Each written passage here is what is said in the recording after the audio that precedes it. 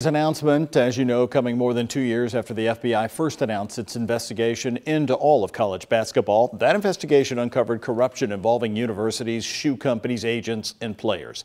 Among those schools named in the investigation was the University of Louisville. It was the second scandal in just 2 years, leading U of L to fire both head coach Rick Pitino and athletics director Tom Jurich.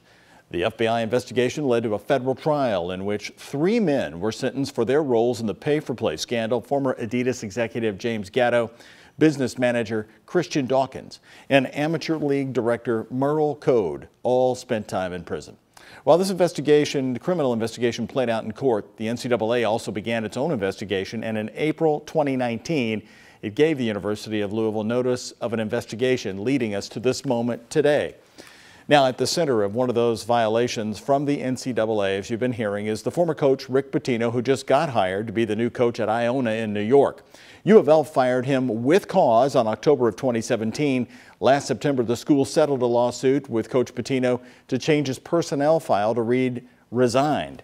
Tonight, he's responding to these new allegations. Tyler Griever's joining us live outside the KFC Yum Center downtown with what Pitino is saying here tonight. Tyler?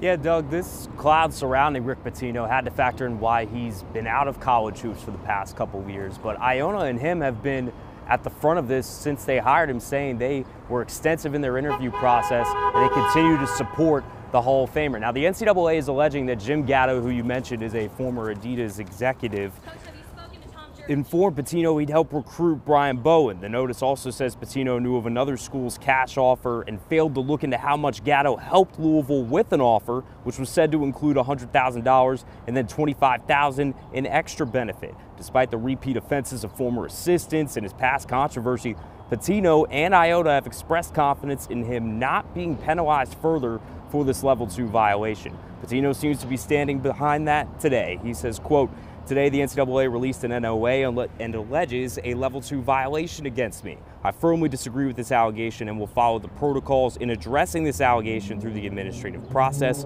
Due to NCAA bylaws on public disclosure on enforcement issues, I will have no further comment on this matter until it is resolved," unquote. As for Louisville's current head coach, Chris Mack, he's praising the changes he's seen at U of L since then. He adds, quote, "While I understand the allegations brought today, I am confident that the university will do what is right, which includes fighting back on those charges that we simply do not agree with and for which the facts do not substantiate. The future is bright for Cardinal basketball. Our focus will continue to be on our tremendous student athletes." Now, Doug, there's one more coach at issue here who is still currently coaching in college hoops. That's a guy you mentioned in Kenny Johnson. He's an assistant at LaSalle. I reached out to LaSalle for a comment on this today. The university says it's taking the matters very seriously, but is not going to comment publicly any further at this time.